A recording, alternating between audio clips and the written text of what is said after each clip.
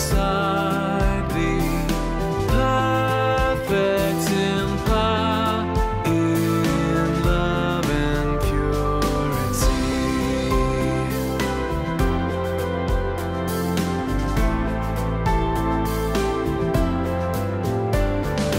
Holy, holy, holy, Lord God Almighty, all thy works shall praise thy name in earth and sky and sea. Holy, holy, holy, merciful and mighty, God in three persons, blessed Trinity.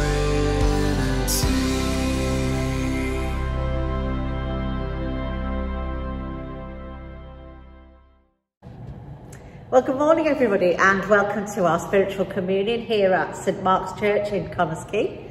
Hopefully you will have your orders of service in front of you as we begin our worship.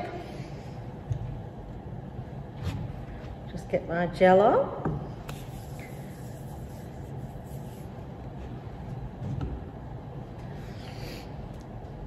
And first of all, you will have heard our hymn, and we're now going to have our gathering prayer.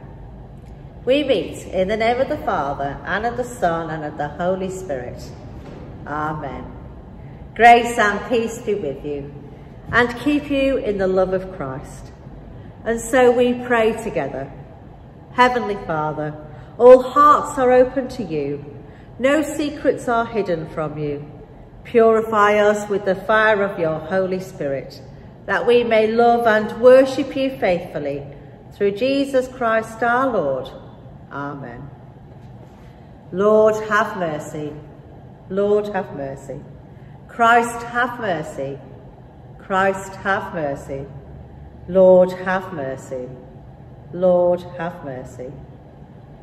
And so, bringing our sins before God, we pray together. Heavenly Father, we have sinned in thought, word and deed, and have failed to do what we ought to have done. We are sorry and truly repent. For the sake of your Son, Jesus Christ, who died for us, forgive us all that is past, and lead us in his way to walk as children of light. Amen. Almighty God, who forgives all who truly repent, have mercy on you and set you free from sin, strengthen you in goodness, and keep you in eternal life, through Jesus Christ our Lord. Amen. And so we say together the Gloria. Glory to God in the highest, and peace to his people on earth. Lord God, heavenly King, almighty God and Father, we worship you, we give you thanks, we praise you for your glory. Lord Jesus Christ, only Son of the Father, Lord God, Lamb of God, you take away the sin of the world, have mercy on us. You are seated at the right hand of the Father. Receive our prayer. For you alone are the Holy One. You alone are the Lord. You alone are the Most High, Jesus Christ, with the Holy Spirit, in the glory of God the Father. Amen. And we have our collect as we celebrate All Saints' Day today. Let us pray. Almighty God, you have knit together your elect in one communion and fellowship, in the mystical body of your Son, Jesus Christ our Lord. Grant us grace to follow your blessed saints in all virtuous and godly living, that we may come to those inexpressible joys that you have prepared for those who truly love you. Through Jesus Christ, your Son, our Lord, who is alive and reigns with you, in the unity of the Holy Spirit, one God, now and forever. Amen. And so let us prepare ourselves for the word of God as it comes to us in the reading of Holy Scripture. Amen. A reading from Revelation. After this I looked, and there was a great multitude that no one could count, from every nation, from all tribes and peoples and languages, standing before the throne and before the Lamb, robed in white, with palm branches in their hands. They cried out in a loud voice, saying, Salvation belongs to our God who is seated on the throne, and to the Lamb. And all the angels stood around the throne and around the elders and the 4 living creatures, and they fell on their faces before the throne and worshipped God, singing, Amen. Blessing and glory and wisdom and thanksgiving and honour and power and might be to our God, for ever and ever. Amen. Then one of the elders addressed me, saying, Who are these, robed in white, and where have they come from? I said to him, Sir, you are the one that knows. Then he said to me, These are they who have come out of the great ordeal. They have washed their robes and made them white in the blood of the Lamb. For this reason they are before the throne of God, and worship him day and night within his temple. And the one who is seated on the throne will shelter them. They will hunger no more, and thirst no more. The sun will not strike them, nor any scorching heat. For the Lamb at the centre of the throne will be their shepherd, and he will guide them to springs of water of life, and God will wipe away every tear from their eyes.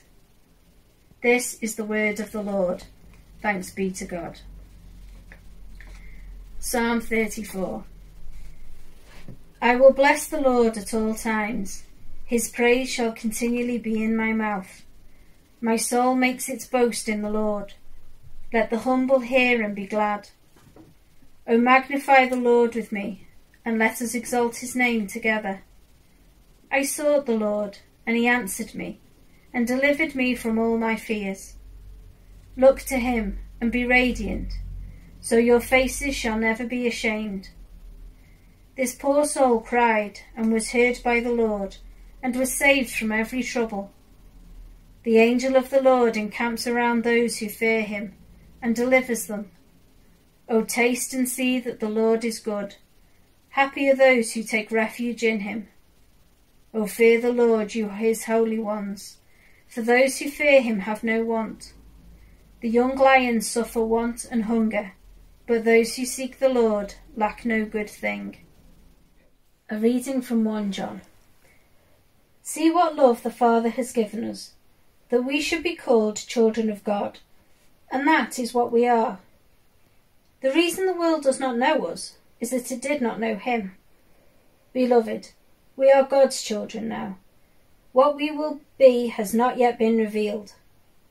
What we do know is this: when he is revealed, we will be like him, for we will see him as he is.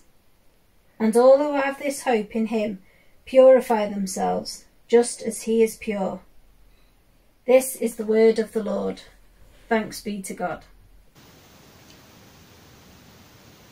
Listen to the Gospel of Christ according to St. Matthew.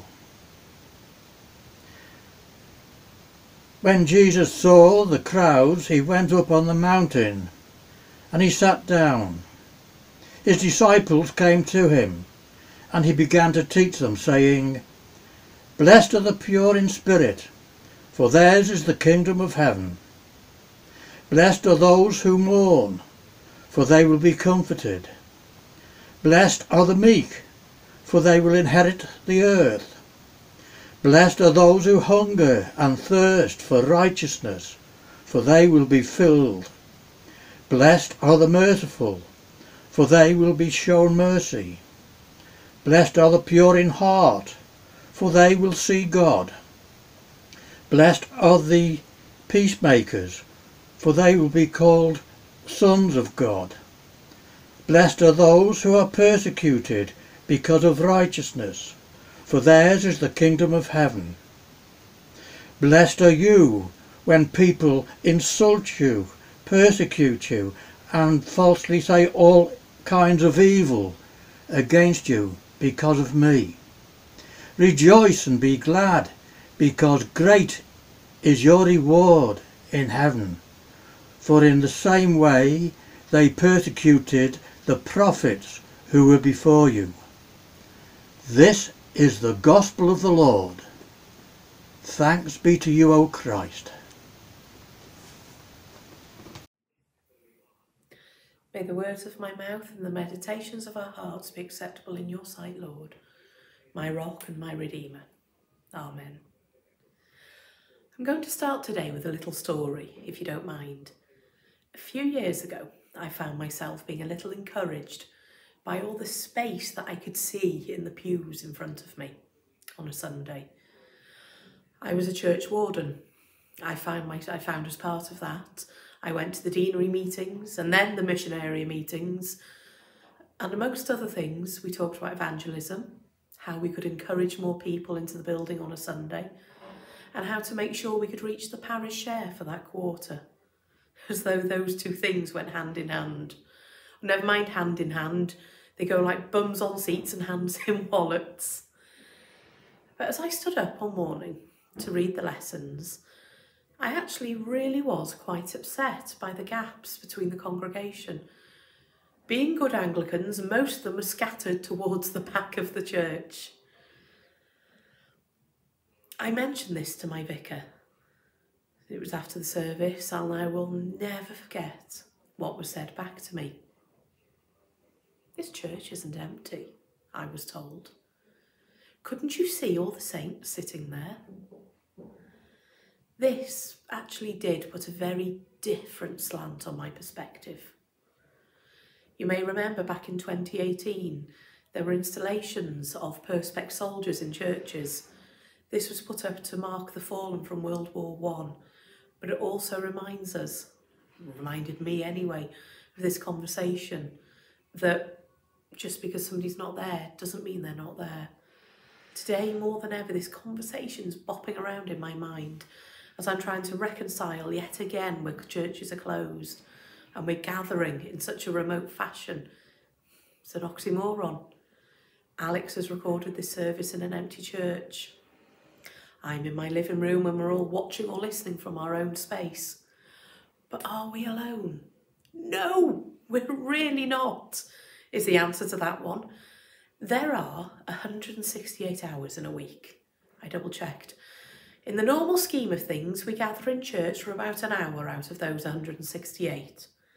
Does that mean that we're not Christians for the other 167? Not likely.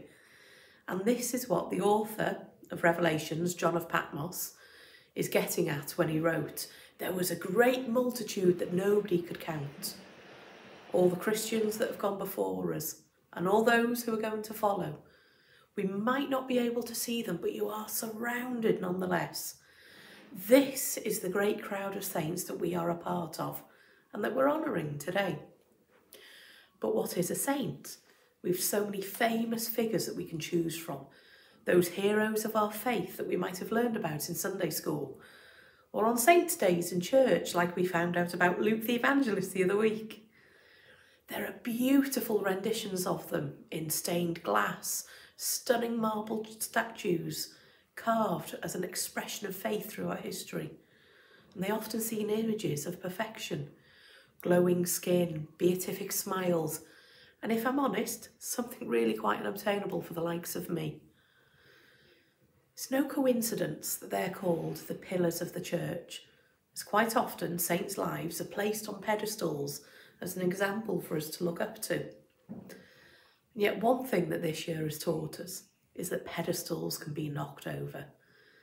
Those images from earlier in the year, from the Black Lives Matter protests, bringing down statues, that shone a critical spotlight on how challenging it can be to put somebody on and take off a pedestal. And one thing to remember is that these images that we see every day in town squares, museums and churches, they're of human beings. And being human usually means a little bit of good and bad.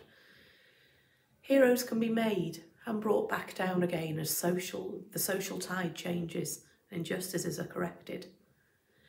But we are honouring the saints today, all of them in their multitude, and the church does hold them up on pedestals. But like I said, they were only human. There is a wonderful piece of artwork by a chap called Parker Fitzgerald. He was commissioned to create this piece for a Christmas card. You might gather in a moment how much I love this picture. It's in the style of an icon. It's showing the Virgin Mary and her baby, but it isn't saccharine sweet like many of these Christmas images have a tendency to be. No, it actually shows a young woman holding a newborn, and there is something challenging in her expression. She's feisty, she's exhausted. She's holding her child protectively in her arms, and you can almost hear her snarling. Come on then and have a go. It's an image of somebody real. It's not an idea of perfection. John of Patmos explains the crowd he sees. These are they who have come out of the great ordeal. Like any of us, life happens, and it isn't all roses and light. All of us, all the saints back through history, we're doing the best that we can with what we have. And yes, mistakes are made because we're not perfect. But that's okay, because the saints weren't perfect either. And yet their lives were touched by God. It was God's grace that triumphed in them, and it does in us. The gospel values that Jesus preaches in the Sermon on the Mount are of compassion, justice and peace. And Jesus names the hardships that we all face in life as blessings. And in our lives, we're treading a path that many a person before us has stepped. At the end of the Beatitudes, Jesus reminds his listeners of the prophets who were before you. Being aware of the great crowds of saints around us, companions on our road of faith, it reminds us that we're not alone. The space that is between us can be brought closer by something as simple as a prayer. It can be closed. And although the Beatitudes and the Gospel reading might sound like they're speaking of perceived weaknesses, there is a strength in being able to turn to God, even in adversity. You might know this old saying, when life hands you lemons, you make lemonade. And when that happens, God will wipe every tear from our eyes. I'm not meaning to sound flippant, but these readings today point towards the strength that can be found in the weakest of us. The famous saints we know about, they mourned, they were poor in spirit at times, and they hungered for righteousness. Good grief, some of them did so in spectacular fashion. But it wasn't only them. Do you know who else is dressed in those white robes described in the Revelation readings? You are. I am. Potentially each and every person you meet this week will be. The saints were human and had all those human attributes, both good and bad, and yet God's power shone through them. How are we being called to live this week in a saintly life? To live up to the values listed in the Beatitudes for the next 167 hours until we gather again. Let your light shine. Join in with the multitudes from every nation and every tribe, and let your voice join in with that song which has been sung from the very beginning and will do to the very end. And you know what? We all allow the grace of God to shine through us despite the ordeals of life. This week, go on, carry on being the wonderful saints that you are. Amen. Thank you so much for those wise words. So now we're all going to join together with our affirmation of faith. I believe and trust in God the Father, who created all that is. I believe and trust in his Son, Jesus Christ, who redeemed humankind. I believe and trust in his Holy Spirit, who gives life to the people of God. I believe and trust in one God, Father, Son, and Holy Spirit. Amen. And so we turn to Stephen, who will lead us in our intercessions today. Let us pray.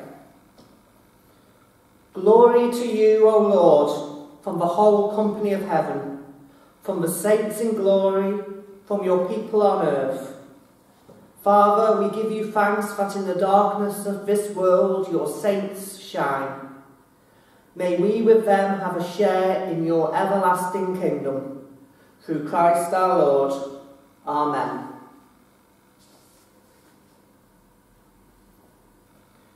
We give you praise for holy men and women who have been an inspiration to us, for those who have set us an example to follow.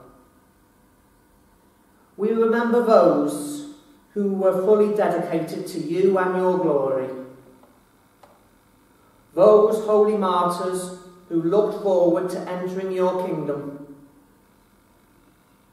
men and women who stood up for the faith and set themselves against evil. May your church be inspired by their lives, seek to keep before it their dedication, and follow after their vision. We pray for all who are seeking to fulfil their vocation, for all who seek to quietly dedicate themselves to you and your glory. Lord, in your mercy, blessed are you, Lord our God. You have called us to a world full of good things.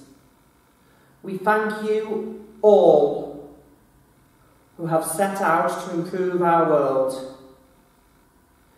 We pray for all who work in conservation, for those who care for others, for all who have sacrificed themselves in the service of others, for those who seek to live simply, that others may simply live.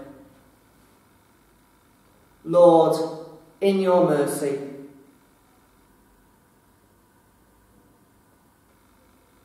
we give you thanks for those who have taught us the faith, for those who gave generously and sacrificially for us,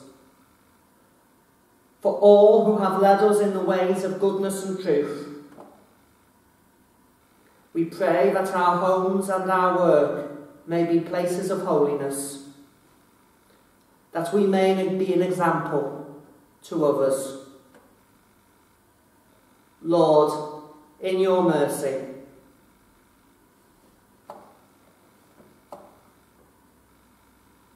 we pray for all who are being persecuted or suffering for their faith, all who are facing mockery and scorn, all whose faith is being tested at this time. We pray for all in sickness and for those approaching death. Remember all those at this time who are known to us who are sick, all those listed in our intercessions books. Lord, in your mercy,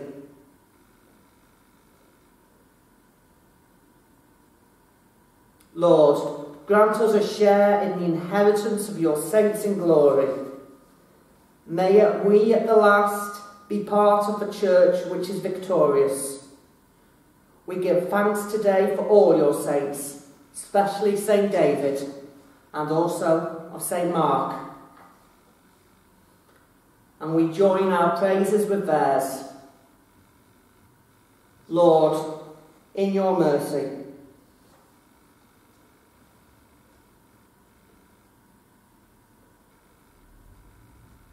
Lord, we offer up our own prayers to you at this time, our own thoughts, our own petitions.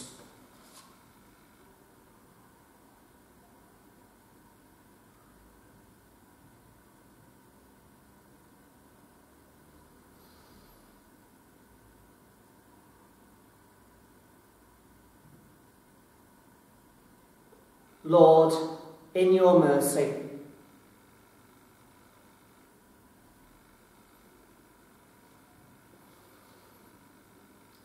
and as we face another lockdown and we are having services at home with coronavirus rife again in Wales, we prayed a prayer for coronavirus together. God, heal the world, fill empty hearts, feed the hungry, free lost souls, fight coronavirus, forge us towards peace, for Jesus Christ's sake. Amen. And so, merciful Father, we ask that you accept these prayers for the sake of your Son, our Saviour Jesus Christ. Amen. And we continue in prayer by praying the prayer of humble access. We pray this together. We do not presume to come to this your table, merciful Lord, trusting in our own righteousness, but in your manifold and great mercies. We are not worthy so much as to gather up the crumbs under your table, but you are the same Lord whose nature is always to have mercy. Grant us therefore, gracious Lord, so to eat the flesh of your dear Son, Jesus Christ, and to drink his blood, that we may evermore dwell in him and he in us. Amen. Well, hello everybody, it's time for our notices, and as you can see I've come back to the study for the notices today. They should all be on your pew sheet, but I'll go through some of them so you can hear them even if you haven't got the sheet. First of all, as you know, we're still in the lockdown, but I heard the news yesterday. Mark Drayford seems to think we're coming out of it shortly on the day that he promised. So lots of prayers for that for us all. So hopefully then we can come back for private prayer on Tuesday the 10th of November and have our first Sunday worship on the 15th of November in both churches, which is really, really good news. And until then, we'll have our online services. So also, if you want to listen to the sermon and you know people who can't, they can ring for the dial-a sermon, and that's 01244 268 428, and that's the price of a local call, and you'll hear the sermon that we're hearing now today. Just to let you know that there's going to be an All Souls service as well, which is online, and that will be tomorrow, which is Monday night at 6 o'clock, and I'll post that on Facebook and on Twitter as well. And that's a service where all those people who've given me names, we've had to pre-record it. So what I've done is I've left a space for people who couldn't get names to me in time, so you should be able to light a candle at home and say the name of the person that you want to remember. But I'll put it on Facebook and Twitter at 6 o'clock tomorrow on Monday evening for you. Of course, this afternoon we've got our vestry meeting and it's on Zoom. Now, I know lots of you won't be able to make it, and I've already contacted you to see if you'll sort out your continue to the end of the year, I should say, which would be the vestry that we'd normally have come sort of like February, March next year. So if you can continue for the rest of this year, and I know that virtually everybody has said yes to that, so it should be quite a simple vestry, she says. That's at 2 o'clock this afternoon, and the Zoom ID, which is 610 3455175, and the password is on your sheets for you. Like I say, it'd be quite short. What I've done is as well on the pew sheets is Brenda's given me her Treasury's report for October 2020. So we'll have that as well, that we can sort everything out from there, just so you know where we're up to. Obviously the vestry as well, Brenda's mentioned about the toilet, and I'd just like to really thank Brenda. I know there's been a little team of you, so we're going to do a proper thank you when we're proper open for the people that have helped with that, putting the toilets into the marks. This is fantastic. And of course for the generous donation from the boys club as well, but we're going to do a proper thank you for that. We have funerals coming up, so if you can please keep them in your prayers at the time. We've got Stephen, who's Monday the 2nd of November at Northup. Jean Thomas, Monday the 2nd of November at Northup too. Granville Wiles is the 3rd of November in Blaken, and Colin Raymond Bell, who I think many of you might know, that's at St Mark's Church, and that's at 12 noon on the 12th of November. Just to let you know that Reverend Helen and I won't be around on the 9th and 10th very much, because we've got incumbent and newly licensed minister training. Woo! They're both going to be quite long days. So if you really need to contact me, if you can either messenger me or email me, at least I can get sort of back in touch with you fairly swiftly that way. And then we have one birthday this week that I know of, and that's Marjorie Wright. So I'm going to pop a little balloon for me. Hopefully you've seen some of that come towards you. And I'm just going to ask you to bow your heads in prayer. She whacked the smoke away as we pray for Marjorie. Lord, we give you our thanks for Marjorie, for her dedication to faith, for her wonderful marriage to John, and for her family life. We give thanks for everything that she does in your name, knowing it is of you. And we pray that she would know that you would be with her this year and every year. And we ask this in your holy name. Amen. So there we go. That is the notices. There's not as many this week, is there? That's because we've just got lots of services for different things this week. But as again, I'll update you as soon as I know anything of what's going on. All right. Speak to you soon. Bye. And so after our notices, we will join together with the peace. The peace of the Lord be with you always, and also with you. And we make a sign, a virtual sign of the peace to one another. The peace of the Lord be with you. We're now going to hear our second hymn.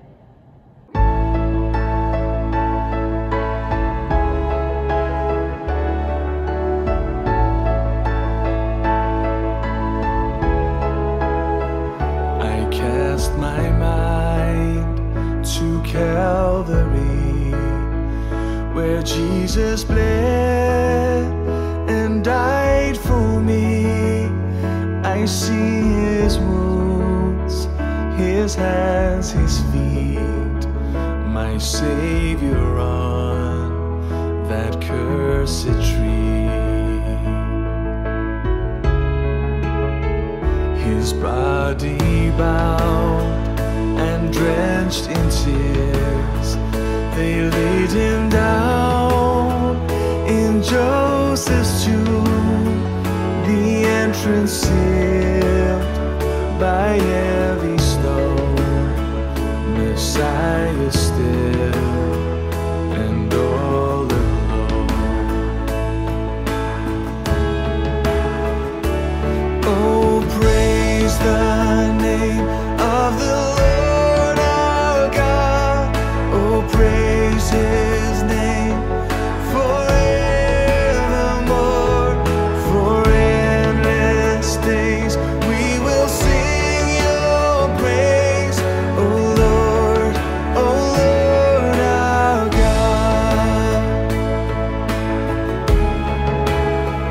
Then on the third, at break of dawn, the Son of Heaven rose again. Oh, trample death, where is your sting? The angels roar for Christ the King. Oh, praise the name of the Lord our God. Oh, praise his name forevermore. For endless days we will sing your praise, oh Lord our God. He shall return in robes of white, the blazing sun shall pierce the night, and I will rise among the saints, my gaze transfixed on Jesus' face. Oh, praise the name of the Lord our God. Oh, praise his name forevermore. For endless days we will sing your praise, oh Lord our God. Oh, praise the name of the Lord our God. Oh, praise his name forevermore. For endless days we will sing your praise, oh Lord our God. Oh Lord our God.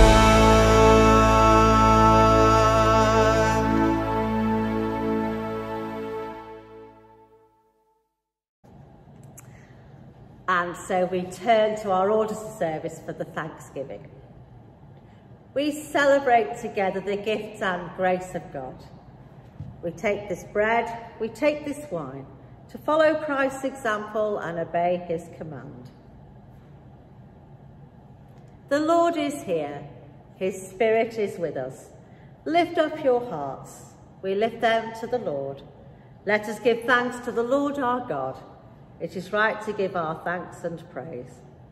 It is always right, wherever we are, to thank you and to praise you, God our Father and King forever, through Jesus Christ, your Son. Through him you made us and the whole universe. When your Holy Spirit came to Mary, Jesus was born as one of us. He loved us so much that he died for us. On the first Easter day, you raised him to life, and death and evil were conquered forever. At Pentecost, you gave the Holy Spirit, as Jesus promised, to help us live as your children. So here on earth, with angels and archangels, and with everyone in heaven, we praise your name and say together, Holy, holy, holy Lord, God of power and might, heaven and earth are full of your glory. Hosanna in the highest. Blessed is he who comes in the name of the Lord. Hosanna in the highest. Father in heaven, listen to the prayer we make in Jesus' name. Through the Holy Spirit's power, gentle as a dove, may this bread and this wine be for us his body and blood. Father, we remember when Jesus had supper with his friends the night before he died. He took the bread. He thanked you, broke it, gave it to his friends and said, Take this and eat it. This is my body given for you. Do this to remember me.